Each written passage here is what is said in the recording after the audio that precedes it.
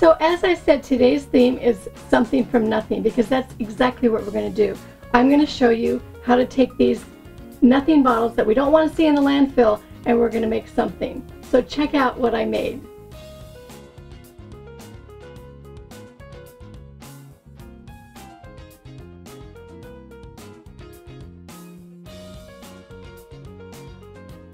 So when you choose your plastic water bottle, or any of your plastic bottle, it's fun to choose the ones that have the texture in them, because that just gives you a little bit more texture for your project.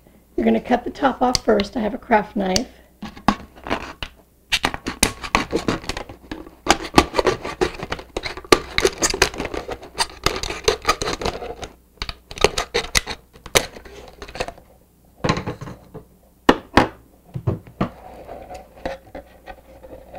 And then we're going to cut down.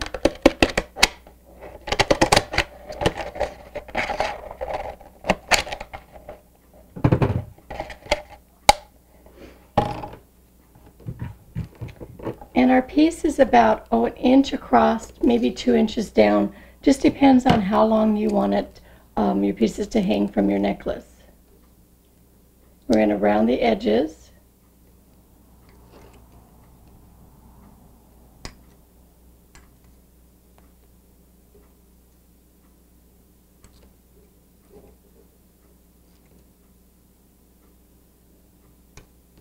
And you're going to need probably, 15 or 20 like this.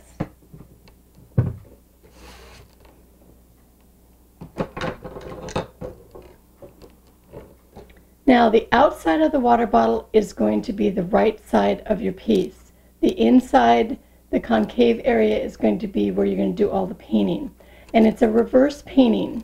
So everything that you put down first is what you're going to see on the right side. Well, before we get painting, let's put in a hole with our 1/8 inch hole punch, and that'll give it a place to hang, like so.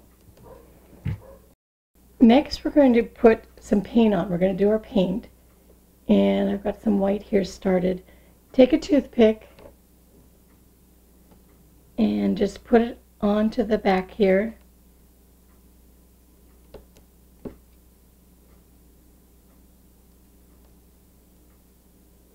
Take a clean toothpick and just draw through it.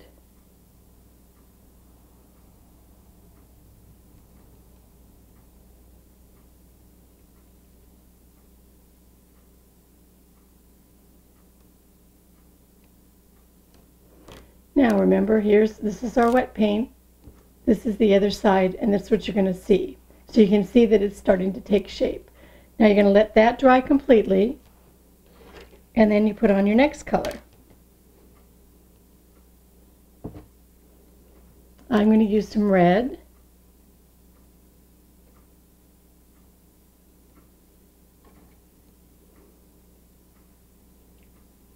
Draw through it. A little bit more here.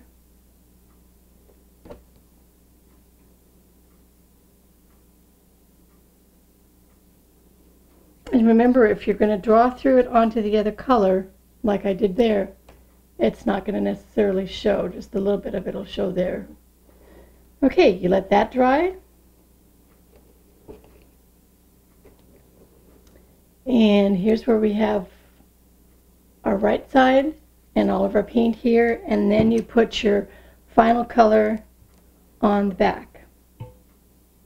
And I just take a brush and the third or fourth color paint, whatever you decide, and just brush it on.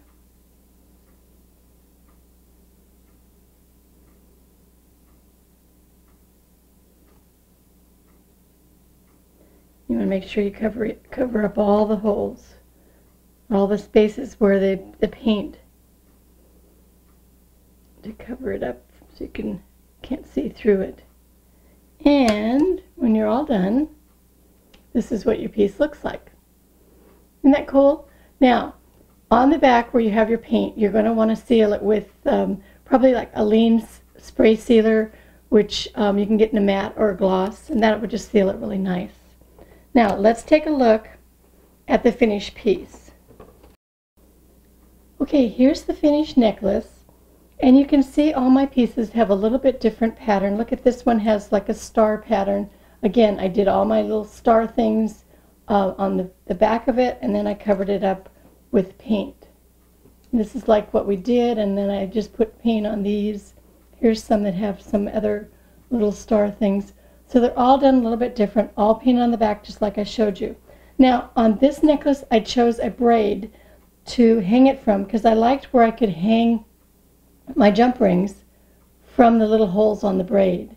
So all you would do is just simply put your